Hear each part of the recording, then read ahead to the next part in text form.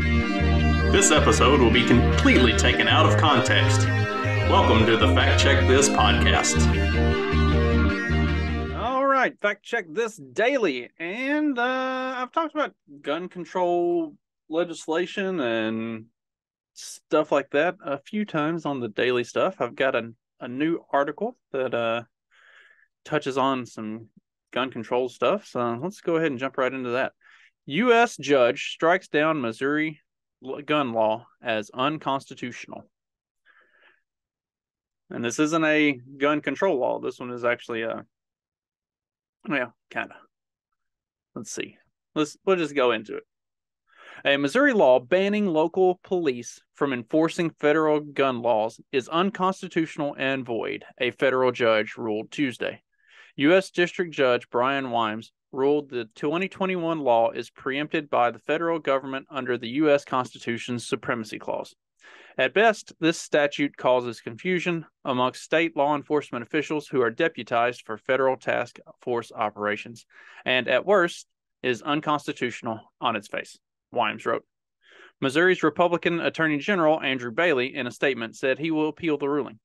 As Attorney General, I will protect the Constitution, which includes defending Missourians' fundamental rights to bear arms, Bailey said. We are prepared to defend this statute to the highest court, and we anticipate a better result at the Eighth Circuit. So, before I continue with this, effectively what this Missouri law stated was that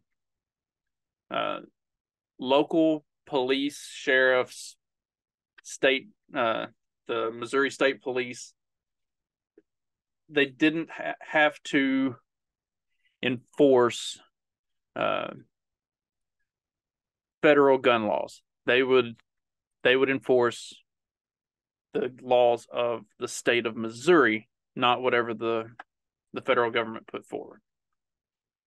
So in the event that a sweeping gun ban went into effect that came down from, say, the Senate or House and Senate, or an executive order or something like that. In the event of something like that, Missouri would not enforce that. They would ban local police and law enforcement from enforcing those federal laws. I'm trying to remember. I've seen this Judge Wimes before. I think the name sounds really familiar. I think he might actually be an Obama appointee. But this will get bumped up to the Eighth Circuit, which tends to be more conservative leaning, and they'll probably get better results as a result of that, because this isn't going to end. Like, there is a pretty significant precedent to be set with this, and how much rights do the states have to deny federal mandates. And this is gonna be a pretty big deal. It's going to dictate the direction that conversation goes. And honestly, I kind of hope it goes all the way to the Supreme Court. I feel like they would probably, with the current iteration of the Supreme Court, they're probably going to rule on the side of states' rights and permit it. But it may end at the 8th, but I feel like the people who are in support of strict gun regulation are going to push this as far as they can and try to get their own outcome, unless it does get upheld in the 8th, and then they realize that it would be a waste of time to keep pushing it. But they don't understand when to say when, so who knows, they might keep going with them. Let's finish up the article.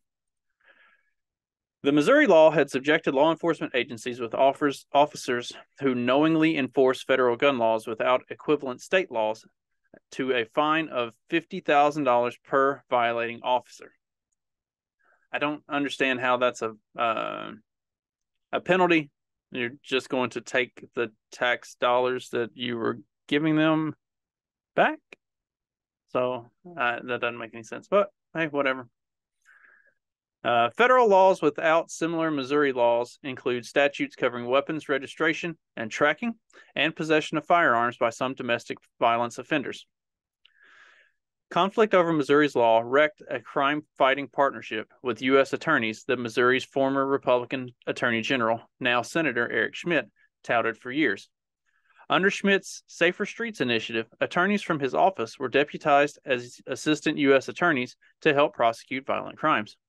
The Justice Department, which last year sued to overturn the Missouri law, said the Missouri State Crime Lab, operated by the Highway Patrol, refused to process evidence that would help federal firearms prosecutors after the law took effect. Good. Fuck the feds. Don't help them with anything. The city of St. Louis County, and Jackson County also filed a separate lawsuit over the gun law, which is pending. Of course, St. Louis files a lawsuit over anything that's pro Second Amendment. For as much violent crime as what happens in St. Louis, you would think they would be like all about, yes, we should arm everybody because obviously we can't take care of you. But no, that's not the broken brains don't work for the liberals. They said in a joint statement that they were encouraged by the ruling and complained about the passage of dangerous bills that make it more difficult to prevent gun violence in our communities. Hey, fucking St. Louis, if you want to prevent gun violence in your community, why don't you go fucking do something about it? Because you know what's not preventing gun violence in your community? Any of the gun restrictions that you currently have. Figure it the fuck out. Obviously, that doesn't work. It's a moron that keeps beating their head against the wall and hoping for a better outcome than the headache. Kansas City Mayor Quentin Lucas, meanwhile, described the decision in a tweet as a monumental defense of the safety of our families, our police, and our neighborhoods. The city is planning to file a brief in support of the pending lawsuit detailing its opposition to the law. Concerns about the law led the Missouri Information and Analysis Center under the Highway Patrol to stop cooperating with federal agencies investigating federal firearm offenses, and the Highway Patrol, along with many other agencies, suspended joint efforts to enforce federal firearm laws. Yes, that's a win. Wimes said police can now work with federal partners without worrying about breaking the law, the voided law. Nah, fuck that. Don't do that. State and local law enforcement officials in Missouri may lawfully participate in joint federal task force, assist in the investigation and enforcement of federal firearm crimes, and fully share information with the federal government without fear of HB 85's penalties. Several Missouri prosecutors had testified against the bill, saying it jeopardized investigations and prosecutions against serious offenders while exposing state and local officers to civil liability. Given today's ruling, Missouri prosecutors and our state and local law enforcement partners look forward to again utilizing federal assistance when appropriate and apprehend and punish violent offenders who endanger the citizens of our state. Police and prosecutors will return to their work without fear of losing their jobs or being held liable personally to criminal offenders simply because they are doing vital work to keep our communities safe. You know, if they were actually prosecuting real criminals with this stuff, then maybe that'd be the case. But by and large, that's not what they do.